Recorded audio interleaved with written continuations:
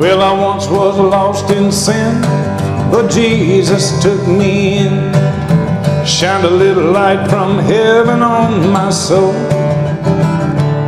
And then he bathed my heart in love, and he wrote my name above. Just a little talk with Jesus makes it right. Well, let us have a little talk with Jesus. Tell him all about our trouble. Hear our faintest cry. He will answer by and by, and you will feel a little prayer wheel turning. Know a little fire is burning. Just a little talk with Jesus to make it right. Well, I may have doubts and fears, my eyes filled with tears. Yeah, but Jesus is a friend that watches day and night. So I go to him in prayer, for he knows my every care. It's just a little talk with Jesus to make it right. Hey, let us have a little talk with Jesus. Tell him all about our trouble. Hear our faintest cry. He will answer by and by, and you will feel a little prayer will turn. Know a little fire is burning. Find a little talk with Jesus and make it right. Yeah, find a little talk with Jesus and make it right. I'll minister today for a few minutes from the subject that we will title, Why Sit We Here Until We Die? It will revolve around three things. Number one, where we have been. Number two, where we are now. And number three, where we are going. Now, we as spiritual beings must realize that we need guidance and we need help from God. We also must understand that situations will come in our lives that will be difficult, hard, and then there will be the hardest situation and the greatest difficulties that we in our personal lives have ever faced. What we will need and what is required in such situations is that what is required is an internal strength. That internal strength is known as spirit. A strong spirit. We have seen people that has been muscular, strong, really work the flesh out in great shape, but they buckle and they fall underneath pressure because they do not have any internal strength. And internal strength is spiritual strength. You know this as well as I do. What is required in us to stand up to face the tough challenges of life, the terrible things that sometimes befall us, is an inward strength that has nothing to do with one's physical conditioning, has nothing to do with their muscles, how strong or how big they are. It has something to do with what the strength is inside of a person. This is why, just based upon that simple knowledge alone, this is why we should understand that there is a spiritual man and that he must be exercised. That there is an inside man in me. There is an inside man, an inside woman in you. And that inside person must be dealt with as much or more as the outside person.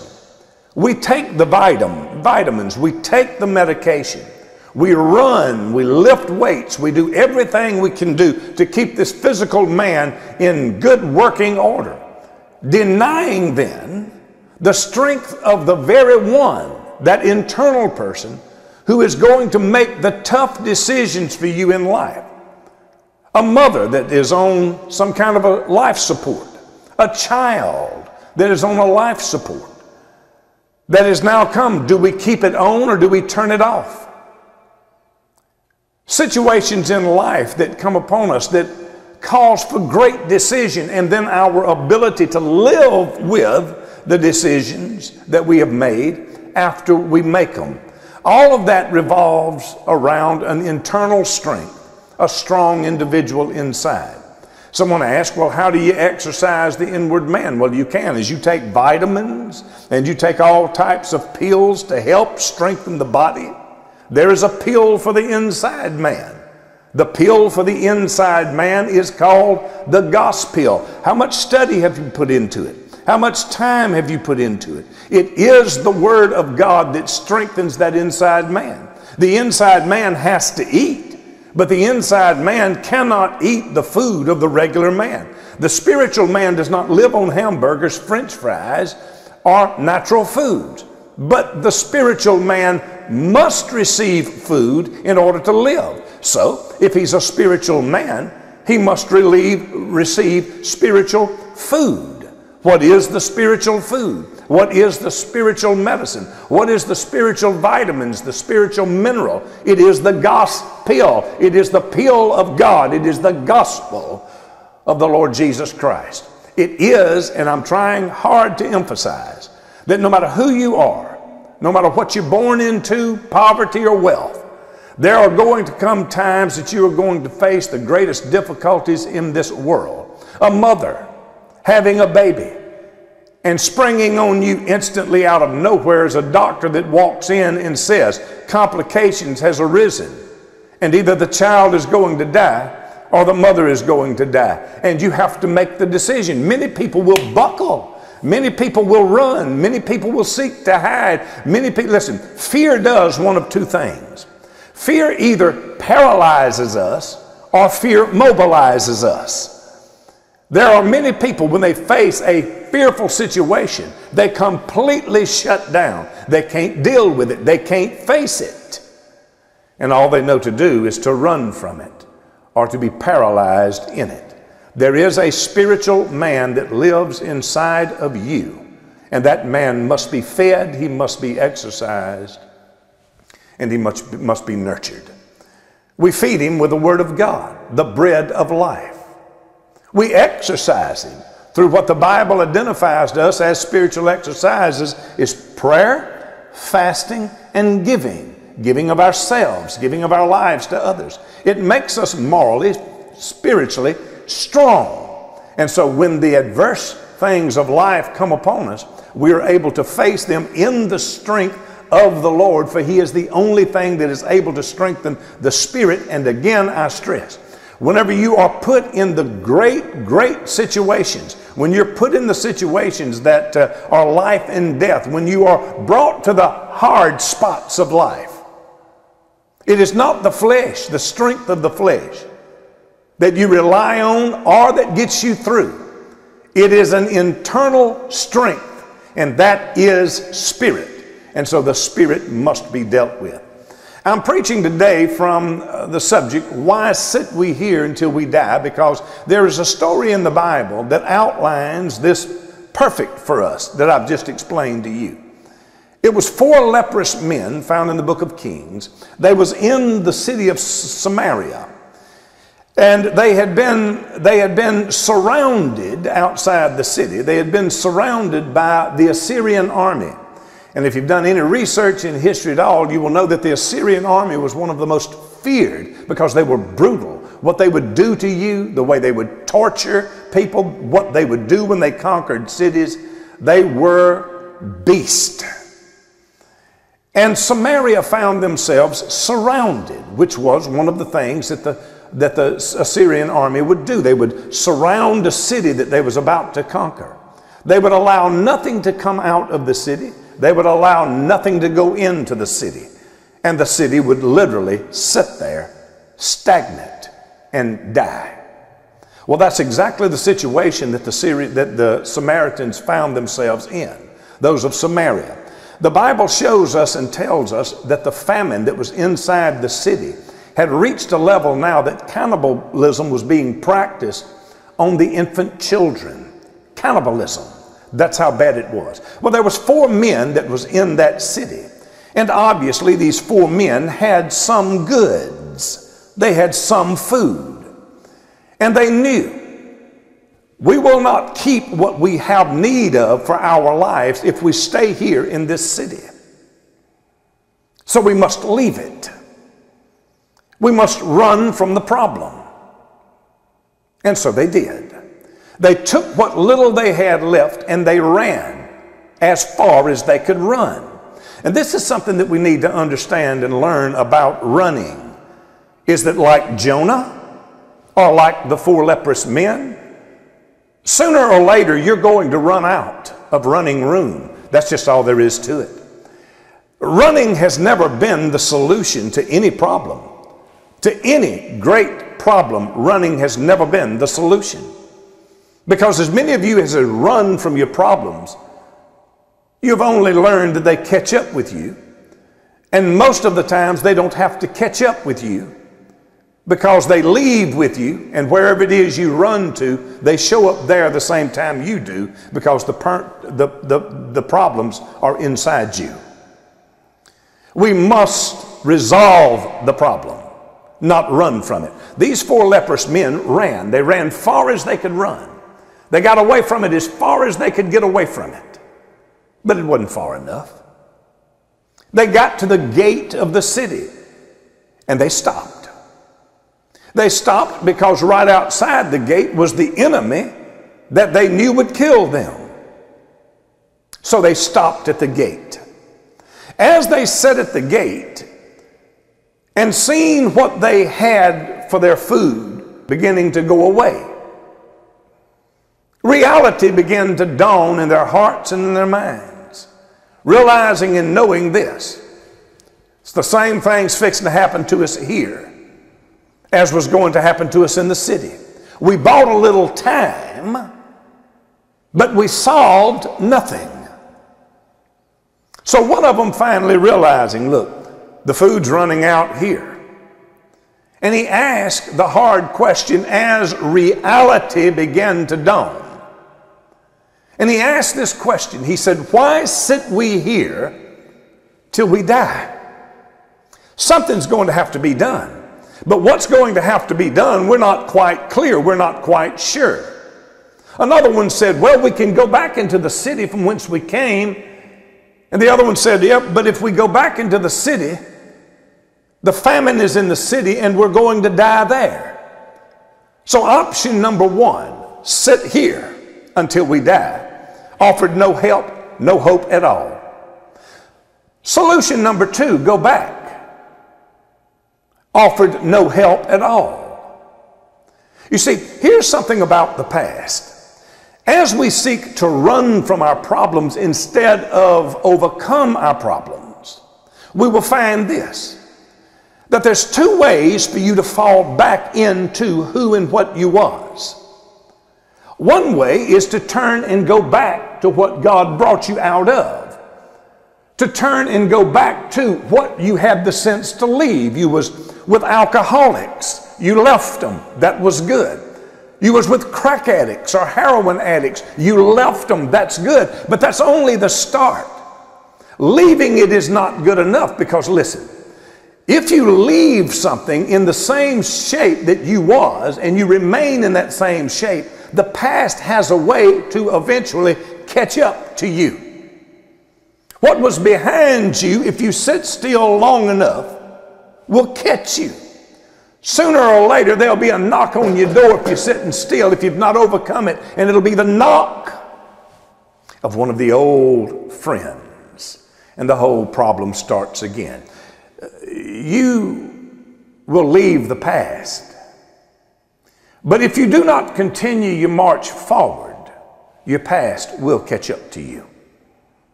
Why sit we here till we die?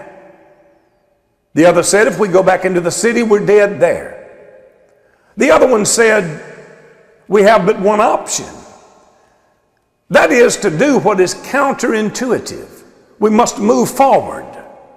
But if we move forward, we're going to move into the hands of the enemy who has caused this, and they will kill us. Well, but there is the slightest of chances that they will not kill us. What they do with us, I don't know. But if they don't kill us, we'll be alive, and at least we'll eat. So option number 1 offered no hope at all. Option number 2 offered no hope at all. Option number 3 offered little to no hope at all. You see, this is what I'm telling you. Life will bring us into some very, very difficult positions. And nobody really is going to be able to get you out of it but you. It's your problem. It's you that must deal with it. Oh, but the Bible says counsel. Yes, counsel is good. But once you receive counsel and it has been manifested to you what the problem is, if you didn't already know what it was, it is then left up to you to make the choice. Heaven or hell, the greatest decision you'll ever make. Yes, I can counsel you. I can bring you to the light of the knowledge of God and of His Word. I can show you that as many as call upon His name shall be saved. But then it is left up to you and you alone to call on His name and be saved. So is it with every problem. If you already know what your problem is, then the real problem is you've done nothing about it. You've not confronted it. You've not faced it. And if you're not going to face the problem will never be solved. If it is true that something is wrong and you really don't know what it is, and godly counsel from someone brings it to light to you where you now know what the problem is, then it's left right back up to you again. Now that you know, now that you've been enlightened, God has revealed to mankind that you are sinners born in sin. And in this condition, you are hell bound. In this condition, you cannot come to heaven except that ye be born again. There's the counsel. There's the facts. There's the information. Now will you call upon the name of Jesus and be saved? It always comes back to us. All counseling can do is help you see a problem that you can't see.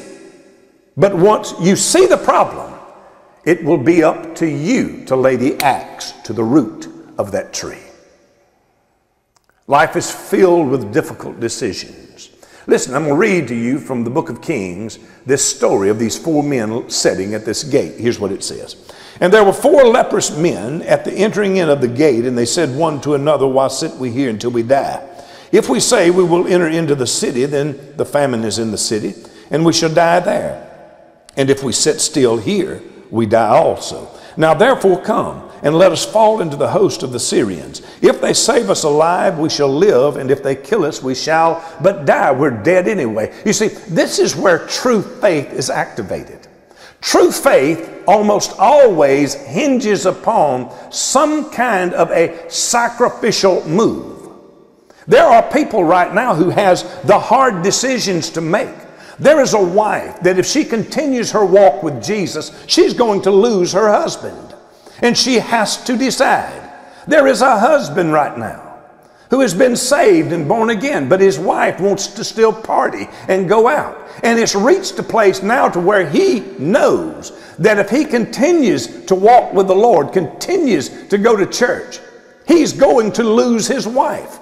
He's going to have to make a decision. You see, the Bible is not a book. The Word of God, Christianity, is not something that always unites. It unites the brethren. But the Bible shows us that Christianity has been one of the greatest dividing factors in all of the human race. The Lord Jesus made it clear Himself when He said, there shall be 5 in one house. 2 shall be against 3. 3 shall be against 2. When He said, I've come with a sword to set apart. The gospel separates. And one of the greatest decisions that you'll ever make is, do I stay with a husband and leave God? Do I stay with a wife and leave God? Do I hold on to my cigarettes? The preacher's preaching against cigarettes. I'm offended. I'm going to keep my cigarettes and leave church. The choices of life, and some of them's very difficult, such as these men of which I've read to you about today. These 4 leprous men at the gate of Samaria. You can't get much more difficult than that. But they decided that they was going to move forward. There is no hope in sitting here. You see, stagnation, that's a major problem. Do you know that when water sits still, nothing's coming in, nothing's going out, it stagnates. And when water stagnates, it becomes polluted. It'll kill you. Did you know that air is the same way? black mold, the killer mold. One of the things that's required is stagnant air. No incoming, outgoing air movement. Anything that becomes stagnant, anything that stops moving will become infected and sooner or later become an agent of death. It must move. You see, moving is a sign of life. Growing is a sign of life. If it is alive, it grows. Even with a cancer, if it is alive, it grows. There are some people that's been in church for 20 years. And the basic knowledge of the Word of God is the same right now as it was the day they got saved, because they're fed constantly these pablum sermons by these hireling, weak preachers that will not confront the issues of life. And therefore their congregants will not do it either. They're 20 and 30 years into the ministry, 20 or 30 years in church, and they know nothing more of the Bible than they knew the day they got saved. This is a dead spiritual soul. It is impossible to sit somewhere for 20 years and not grow. If it's in an English class, if it's in a math class, or if it's in a house of God. If you are sitting there for these many years, learned nothing, it is the teacher's fault, or it is your fault. One or the other. You must move forward. You must continue to grow. You must grow. You must go. You must go. You must grow. They said we can't grow, we can't live if we sit still here. They said we can't grow, we can't live if we go back to what we came from. So the only choice that we have, which offers us little to no choice at all, no hope at all, but it offers us the only hope that we've got, and it is to move forward. So is it with our lives in that graveyard. That graveyard that's got the tombstone on it with your name on it. There ain't but one way you're going to get past that. There ain't but one way you're going to override that. You may think that God and Jesus and the Bible is some pie-in-the-sky nonsense. But let me tell you something. Your monkey business, your evolutionary trash, offers you no hope at all, brother, to get beyond that tombstone that's got your name on it. It offers you no hope. It don't even promise you a hope. The only hope you got to go beyond that graveyard or that tombstone is in the Lord Jesus Christ and Him alone. You don't have another choice. So if you think that faith in Christ offers little to no hope at all, it's better than any hope anything else in this world offers you, for it is the only hope you got. Like these men at this gate said, we're going to have to move forward. Well, something very strange happened when they moved forward. As it seems that something strange always happens when we confront and move forward. Things certainly change. Things will change. If you confront and if you move forward, things will change one way or the other. Well, one of these 4 leprous men left this gate and said, we're not sitting still any longer. And we're not going back to what we came out of. We're going forward. That signified and represented for us the step of faith. And as they began to move forward, the Bible in this chapter says that God sent into the ears of the enemy that was encamped about a great noise. And the enemy thought that they were being attacked on different sides by armies coming in. The Bible says they fled. When the 4 leprous men got to the tents, they found all the food that they needed. They found all the gold that they needed.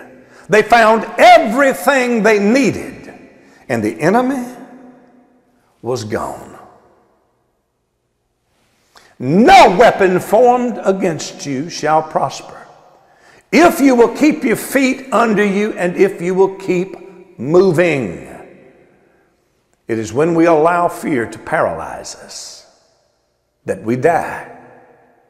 It's when we allow fear to paralyze us that we choose to run back, well, as a dog to his own vomit, to those weak and beggarly elements that we have left. It was under dire straits that the children of Israel, who come out of back-breaking bondage, said to Moses, let us go back to Egypt, where we did eat freely. It's a very strange thing what happens to the brain when it refuses to confront and move forward. It'll start thinking your enslavement was freedom. It'll start telling you that your crack was your freedom. Your drugs was your freedom. If you sit still long enough, not confronting, you will go back, or what's back there will come to you. There is only one thing to do when the chips are down. Only one thing to do when we find ourselves in the hard spot. And that is to stand up on our feet and say, live or die, I'm going in the direction of the Lord. Like Daniel said, put me in a lion's den, but I'll not stay here and bow down to your false gods. Like Shadrach, Meshach, and Abednego told those of ancient Babylon, cast me into a fiery furnace. If we die, we'll be out of your hands. God may save us alive, he may not. But let it be known unto thee, O king, this day we will be delivered from your hands. Cast us into a fiery furnace, but we will not sit here and bow down to you or your false gods. When they went into the fiery furnace, 3 of them went in, and when they looked in the furnace, 4 of them was walking around. Faith motivates God. Brothers and sisters, I encourage you from the depth of my soul not to let the troubles of the times strike fear into your heart, not to let it cause you to become stagnant, not to let it paralyze you, and certainly not to let it cause you to run back to the weak and beggarly elements of your past. Father, in the name of Jesus, I pray, God, that each one of us today will hold on tightly to the gospel that was delivered unto us, to let us walk forward. If it's fast or if it's slow, I care not. Move forward. Father, we ask in the blessed name of the Lord Jesus right here and right now for strength, courage, and faith to set upon the heart of every believer that's watching this program right now, and let that believer stand up and say, I bind fear in the name of the Lord Jesus Christ, and I overcome this by the power of his blood.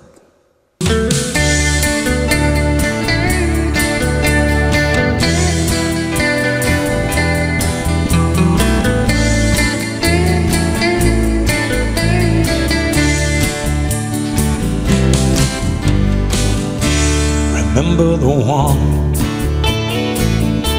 that talked to you when you were lost.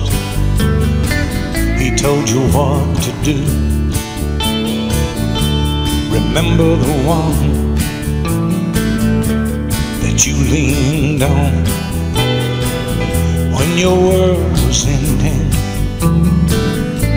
and you were alone.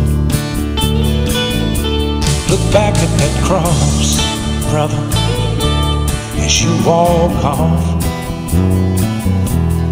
Look at the treasures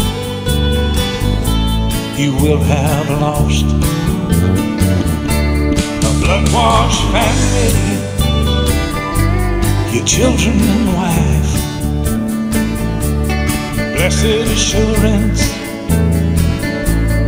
eternal life. Look at the treasures at the foot of that cross, then kiss them goodbye. as you walk off.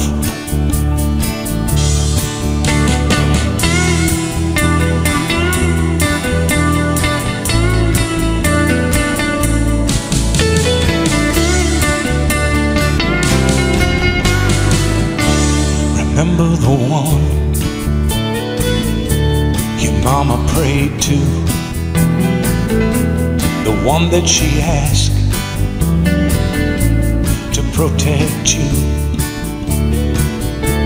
Remember the one that made your dreams come true, that 8-pound boy that God gave you. Look back at that cross, brother, as you walk off. Just look at the treasures you will have lost. Streets of gold beyond those gates of pearl, a river of peace flowing out of this world. Look at the treasures at the foot of that cross and kiss them goodbye as you walk off. Look at the treasures at the foot of that cross, then kiss them goodbye as you walk off.